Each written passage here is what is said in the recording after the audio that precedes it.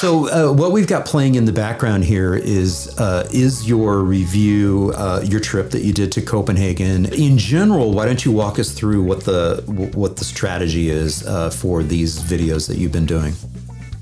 So basically, I visit a city and I review the urban mobility of a city through a tourist perspective, right? So I arrive at the city, I don't have a car, I'm just a guy trying to get around and see all the things. And as I'm going through this process, I'll try and figure out like where the pain points are, what things like really delight me.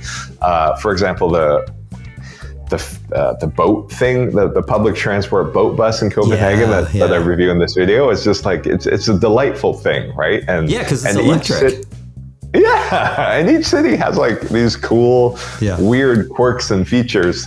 So these videos are actually like almost precisely like the urban mobility version of a car channel where I give it a urban mobility score. So instead of like a car ranking, I would give it, you know, points on public transport, bikes and walking. So it's kind of a play, and some people in the comments have caught onto that of automobile reviews.